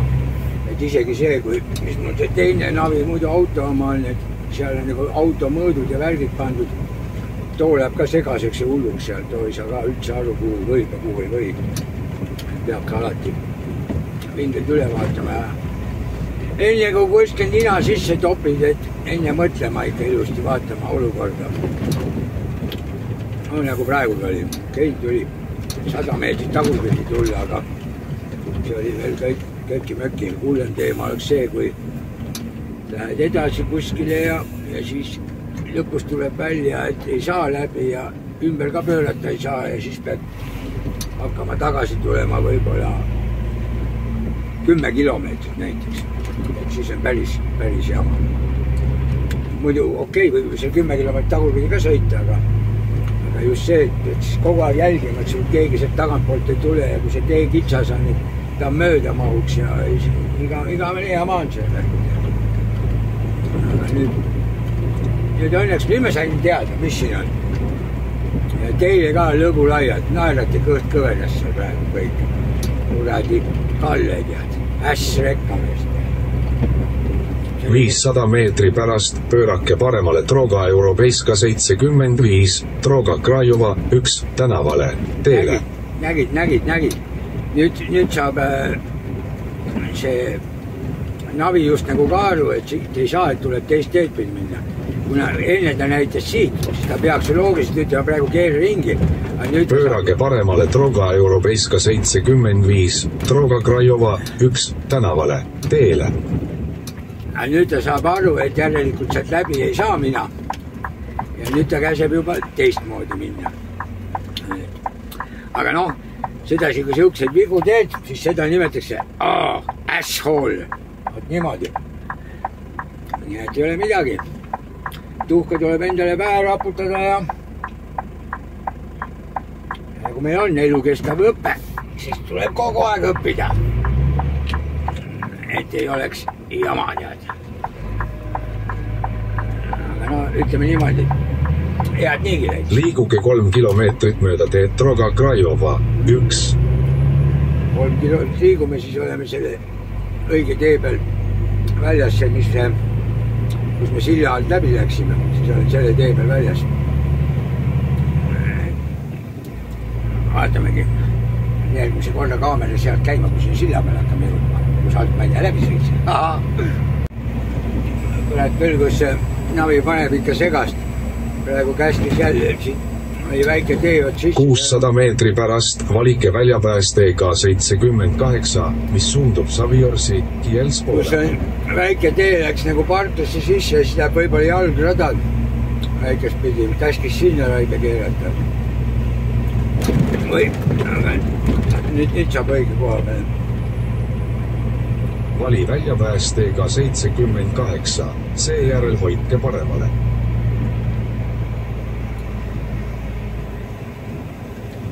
Hoidke paremale. Liikuge 14 kilomeetrit mööda teed Krajova 78. Seda teed pidi ma olen siin tegelikult palju sõitnud. Ma mäletan tookord sellest koos, ma praegu laadima lähen. Kui ma seal käisin, siis ma tulin, ma ikkagi läksin ka siit kaudu. Siis siit kaudu ma tulin tagasi ka. Ma ütlen, seekord mõtlesin, et aega on ja lähen matkan ja tutvun natukene, kuidas on, et mine tea, teinekord veel vaja laadima minna, saab äkki lõigata. Ot sulle, tutkid praegu, ega ikka ei saa küll. Vaatame, mis siis, loota, kas nüüd sõitsime sellest üle juba või? Ei sõitnud veel, peab kohe see silt tulema, kus me enne alt läbi sõitsime. See sama või? Jah, näed. Jah, selle silla sõitsin läbi. Mõtlesin läheb Kurge kirvega lööma. Kõrval seal vasemal pool on näha, väike kruusatee läheb. Oleks rekkaga seda kruusateed pidi panna. Äkki veab kuskilt välja, aga ei. Lõpeb siin võsa vahel ära ja olekski perse kellega. Keerab päris metsa sisse ja ongi rekka kuskil metsa vahel pärast killutavad kõik poole ajalehed, et kui see hull Amatöör tuli sõitis, pani metsa. Ei ole midagi hullu. Esialgu tundub, et saame mööda seda teed 12 kilti sõita. Siis peaks nagu jälle tore olema. Siis läheb 12 ja siis jääb 3 kilti. Ja siis me oleme selle külas sees, aga ma tulen selle külale teiselt poolt ligi. Siis on seal küsimus, et kus ma saaksin, ütleme niimoodi, et ennast ööbima panna. Mäletagi, kui siin praegu mingi tankla peaks tulema, siis tuleks kohe jalad lahti võtta. Siit on nii vähe minna, ma võin hommikul ka sinna kohale minna. Tähendab õigem, ma pean ka hommikul minema 8, aga lihtsalt muidu ma lähen sinna ja siis asi lõpeb sellega, et ma mäletan, ma eelmine kord käisin nagu tööstusrajoonis seal. Pani ilmselt moodi keevas kohas seisin asja. Aga siin ma ei mäleta, siin vist oli tankla enne mingi või ei olnud, ma ei mäleta absoluutselt. Aga no vaatame, kuidas see asi läheb. Viimati siit sõitsin, siis oli siin kõik okidoki, aga nüüd paistab, et ehitavad, teevad, teine pool rida on üldse üles võetud. Tehakse siin ka teed panemaks. Aga siin oli siis 4-realine, aga vasemale näha, et sealt on rida üles võetud. Aga näed siit, kui Kirtse peale sõita, siis seal pärast on vingelt ka hea suur lai kiirtee, mis Varssavist tuleb, see S7. Ja ma arvan, et nad tahavadki siit nüüd selle osa ka teha, et oleks kiirtee sinna peale. Muidugi selle ära teevad, see on üldse päris vahva. Seal ma käin tihti peale ka mingid tulekustuteid laadimas Eestisse. Siis Eestis ei suudeta isegi tulekustuteid mitte teha. Nad suudavad ainult taadelda ja võib-olla paremal juhul pulbris sisse panna. Aga ometi ju võiks. Ja siis võib-olla teised tuleksid, ostaksid meie käest tulekustuteid ja ja näed, sinna teevad päris hulkaks, selle kiirteeks teevad kohe küladest, linnadest mööda. Ja. Nii tublid, näed, nendel raha on ja saab tehtud ja ei ole häda. meil Eesti Vabariigis ei saa midagi tehtud ja hädaldatakse igal sammul poliitikud ja tehtud nad midagi ei saa. Mida nad hästi teevad, suuga mölisevad hästi. Seda nad suudavad hästi teha. Ja õigust jääb neil rohkem külegi veel. Ja siis naljaks on see muidugi, et kõik asjad muidugi salastavad. Mida eelmine üldiselt tuleks ju läbi vaadata üldse see, mida tähendab salastamine ja millised tingimused on, millal võib salastada ja millal mitte. Praegu pannakse igale asjale salastatud. Ainult ametis kasutamiseks. Me ei tea, see on täiesti ajuvaba.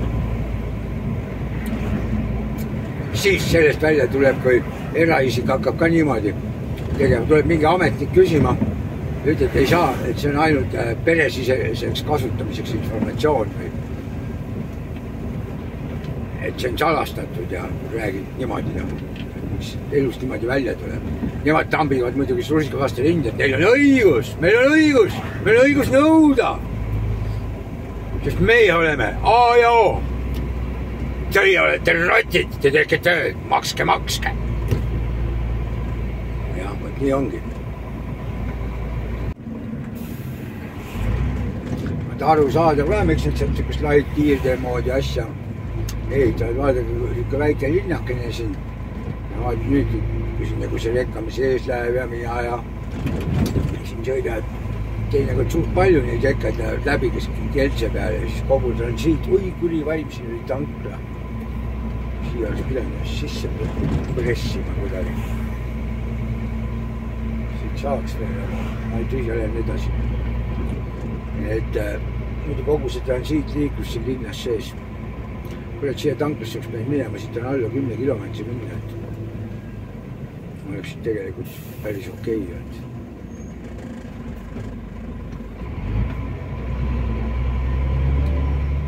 Ma olen siit palju sõitnud, aga ma tervet tina ma ei mäleta.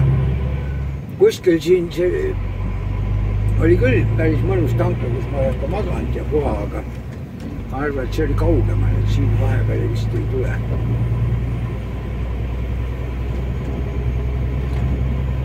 Just sellist tanklat, kus kannataks magada ka, muidu mingi väike tankla võib-olla ongi, aga siin ei mahu rekkad panema. Praegu siin see tankla ja siia oleks mahtud küll.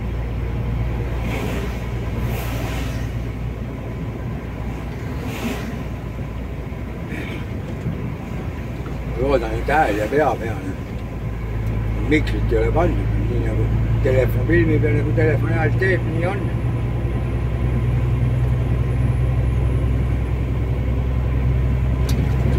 Oi.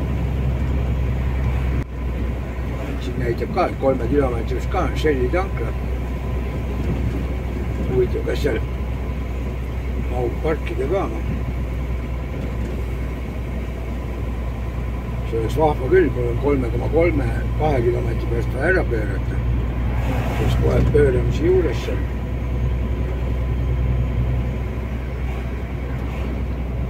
Äkki nii pisike, et sinna ei saagi panna. Eks saame kohe näha. Oi, ma teile vaatajatele ei alasta, sest tuleb pikk video, aga mul on vähemalt nüüd seisma jää, mul on tegevust. Ma võtan arvuti välja, hakkan neid klippe kokku kleepima.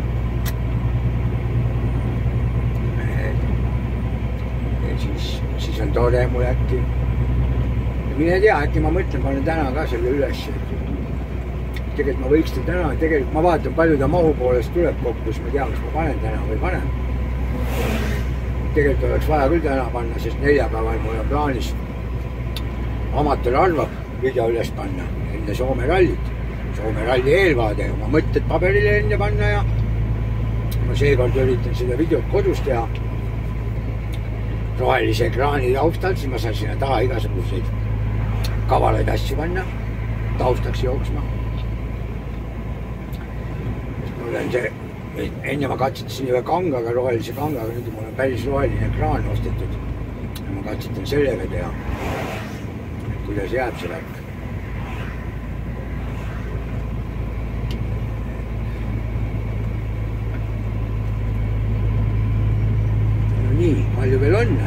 3 kilti pidi sell olema. Ja minul pidi 3,3 olema ära keeramise. Kurat, kus me nii vähe sõitnud olen? Nüüd on 1,6, ma olen pool teed sõitnud. Kuri kahtlus, et see sell on mingi väga pisikene. Selli see suur firma küll on ju, tankla võis ka suur on ju. Aga no meie see tea, äkki on suur, ma ei mäleta, ma olen siit mööda sõitnud, aga ma ausalt ei mäleta. Praegu tegelikult siis kellaaeg ka siukene lollakas, et parklad hakkavad rekkad täis ka minema üldiselt. Kui keegi nüüd on plaaninud siin sõita ja hakkab ka tööga otsa, McDonaldsi märk paistab. Aga siis näitab veel 3 kilomeetri pärast parklat. Seal on Circle K. Aga no ma ei tea, ma vaatan jooksvalt siit. Siis ma ei mäleta omast arvust, see kui ma peaksin minema, kus see ärapööramist näitab.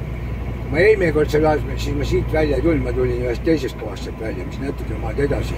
Aga ma praegu vaatan, see tundub, et läheb linna serva pidi teeb. Et tõenäoliselt mul rekkaga ongi siit parem minna. Peaks nagu just nagu ideeliselt olema. Kuidas see tegelikult on, seda ma ei tea. Seda saab kohe näha.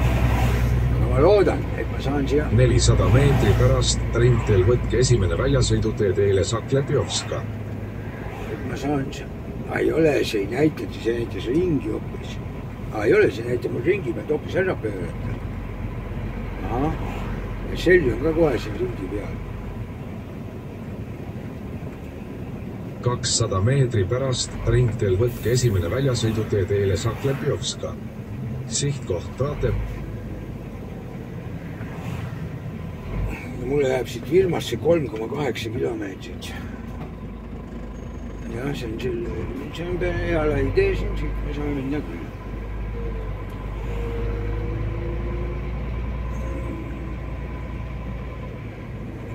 Kohe ma vaatan, kuidas sinna tanklusse. Tegelikult oleks kavad mul siia tanklusse jääda praegu.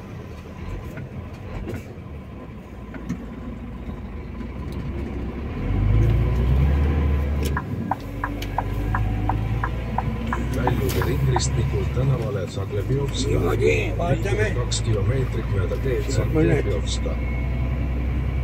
Suured seisavad, kas mulle ka ruumi on või?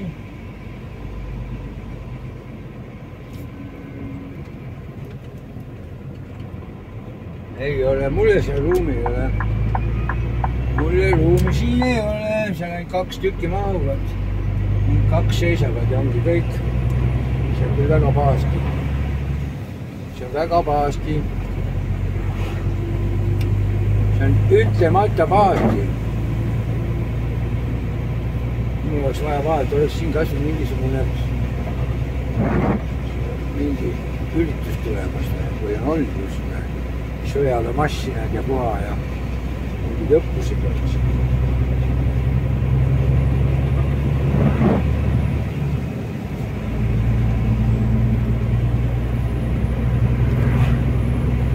Aga nüüd on jah natukene pahasti, sest mul on vaja kuskile seisma jääda. See firma on nii lähedal ja firmas seista ei saa. See on muidu suur plats küll neil territooriumil, aga luba seista seal, ei tea. Sealt tulevad mingisugused korgid, kas pudelikorgid või mingid siuksed asjad tulevad siin peale. Vist olid pudelikorgid. Kuus alust. Need läheb ilmsaks korkimiseks, on jah. 600 meetri pärast ringteel võtke esimene väljasõidutee teile Obrongo Boks Titanski Troka Pojavutska 796. Ja nüüd see asi niimoodi lõpebki minu jaoks, ongi jälle tööstusrajoon. Ja.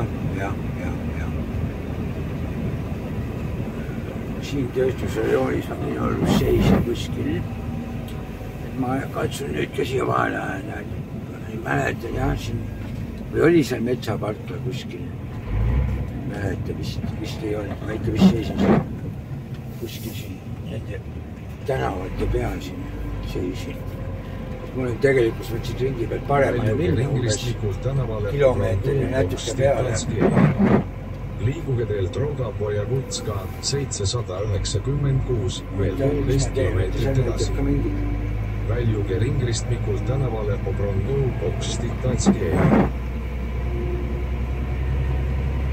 Tuvida, kas seal ringi tuleb, kui seal on ka mingi tank, äkki seal on mingi koht seista.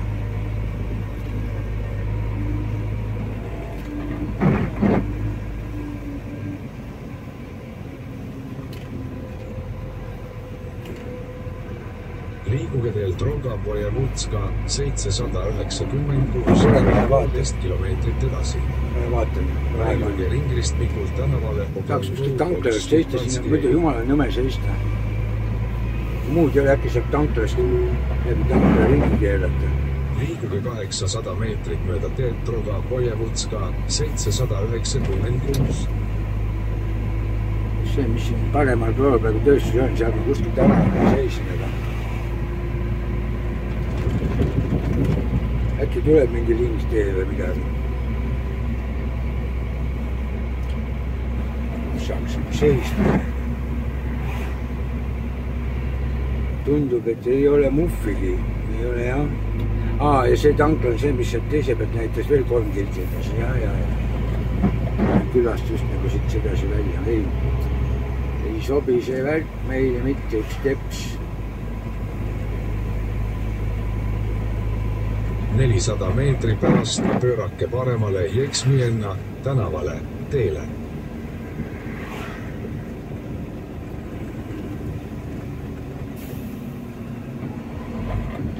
Siin saab kuidagi ringi pöörata.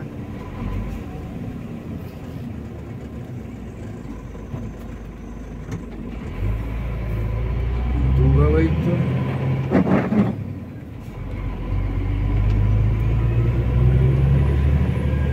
Kui lähed küll, ma ei taha seal tööstuse joomist. Kujuta ette, kui ma tahan minna ja hommikul peale kohvi joomist äkki teha, siis on ju täiega pekkis.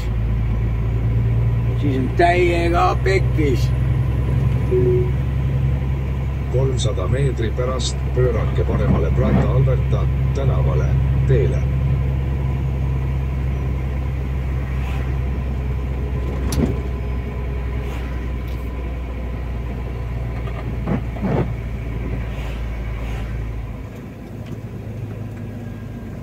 Pöörake paremale Prada Alberta tänavale Teile, seejärel pöörake paremale Sapja tänavale Teile.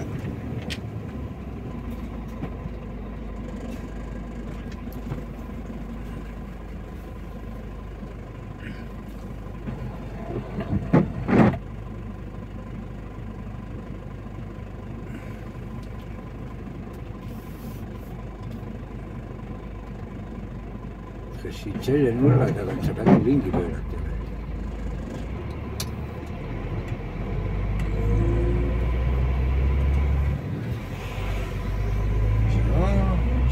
Ei saa.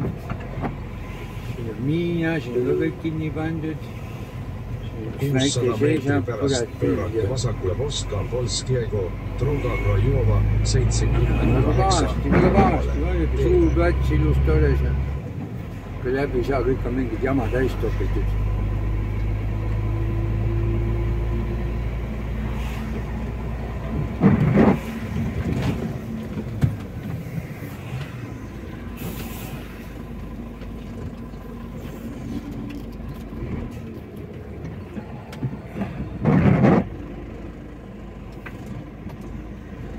Siis saab läbi tankla saab tagasi tulla. Okei. Äkki jääks siia seisma, mine tea. Äkki jääks siia seisma.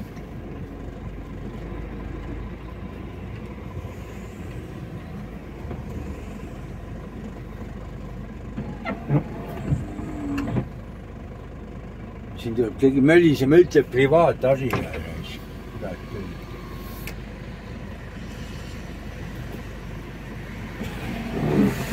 Siin oleks hea, siin oleks peldid. Siin oleks peldid.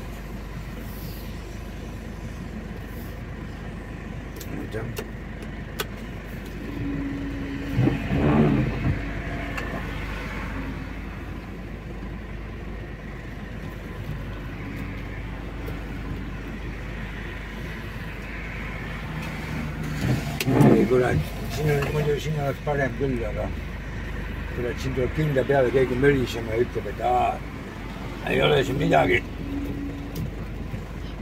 Ei ole midagi siin teha, sul poisi just tead, et privaatmaa ei tõmba udu. Vahet ei ole.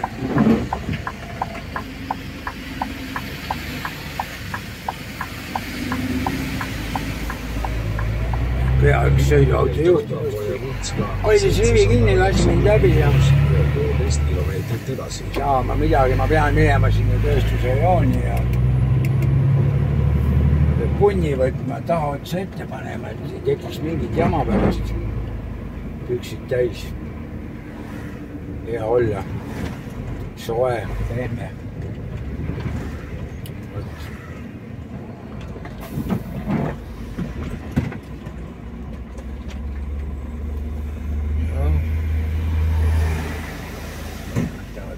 Ma panen tagant järgi.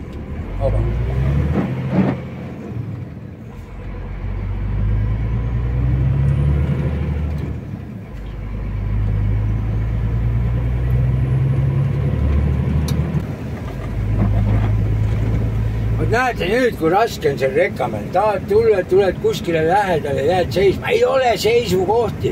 Ja siis nad kõik mölisevad. Sul peab puhkajad ja värgid ja särgid olema ja blä. See on siukene peavalu, igal pool on siuke peavalu. Kontrollima on Mihklid, aga selleks, et see sama nagu Eestiski, kurat, küll teemaksu nagu rekkade käest võetakse, kurat ei saa tee äärde parklaid ehitada. Jube jama on. 500 meetri pärast ringteelt võtke teine väljasõidutee ja püsige Obronko Pokšti Tanskie Droga Pojevutska 796. Oleks tasuliski parklaid, ei ole, noh.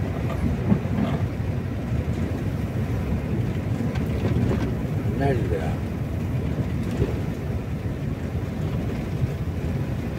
Nüüd ma pean siin minema sõitma mööda seda tööstusrejooni ringi ratast ja vaatama, kuhu ma saan nii palju, et ma kellegi ette ei jää ja kedagi ei sega ja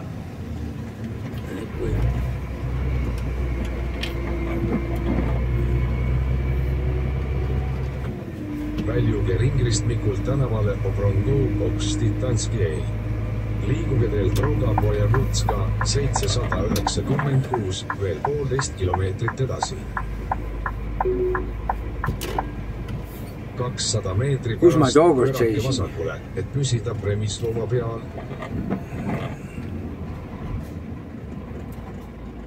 Ei mäleta, vaatame.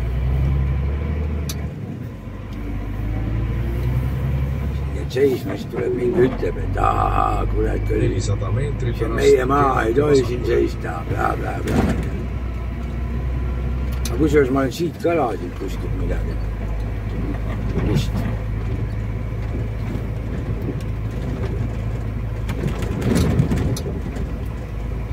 See on ka mudane maa on, aga vasakul poole kivad on ette pannud. Keegi kinni ei tambitud, näed, saaks seista küll. Praegu kell juba nii palju, et see poolakas ka siin seisab, nüüd tahab laadida, aga enam tööpäeva ei ole ilmselt. Nüüd ta siin seisab, aga millegipärast tunnen, ma seisin siin nuka taga. Millega ajasin ennast minu arvust. Vaatame, kas see oli siin asi. Keerake vasakule, seejärel tehke tagasi pööre.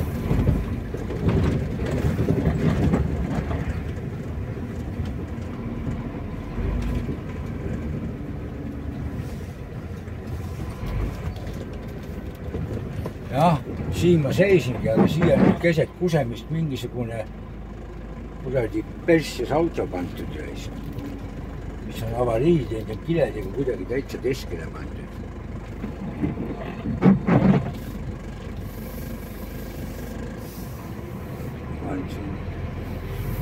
Selle vahele tegelikult mahuks ajama küll, aga vaatame.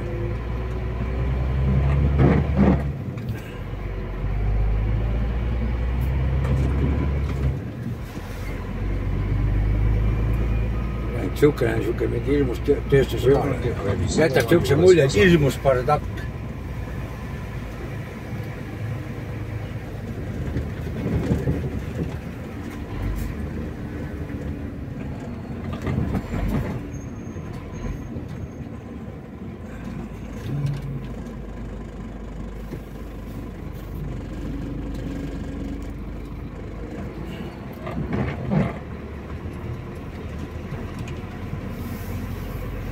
300 meetri pärast pöörake vasakule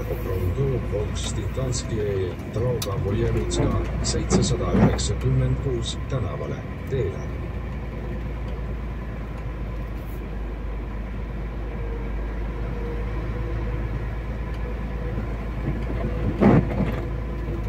Kuni ka kellegi territoorium, aga tulevad siin pärast mölisemad.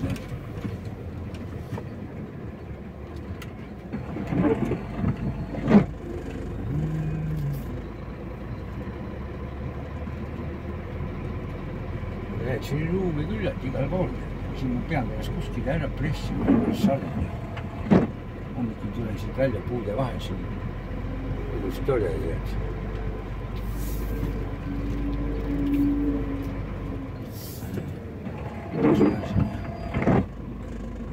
Sisse pääsen.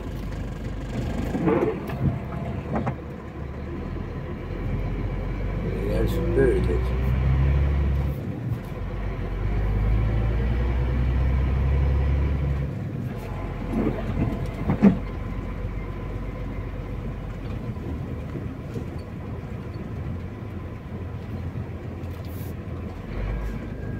See läks suure töö peale siit välja.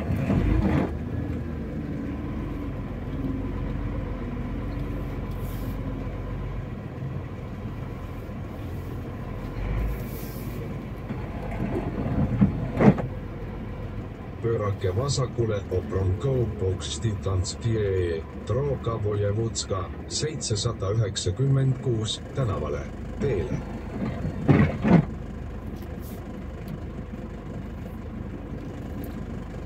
Iseenesest võiks siia samma jääda. Ja, siit on hommikul hea välja ka minna. Siia ma jäängi.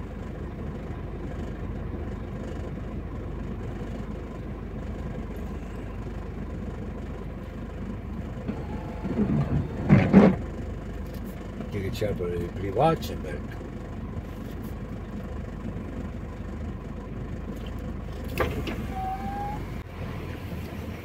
Otsustasin ikka teise koha peale panna. Panen siia paistab, et siin ei ole ühtissegi firmasid, see on mingi vana õue peale. Panengi siia niimoodi ja siit on mul hea hommikul kohe pah välja panna. Niimoodi võtan.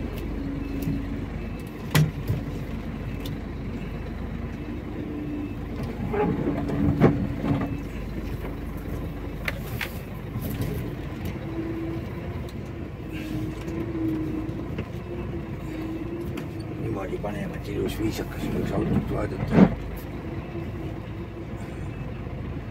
Näed siin niimoodi. Mis siin viga on? Siin ilus tore kõik on ja.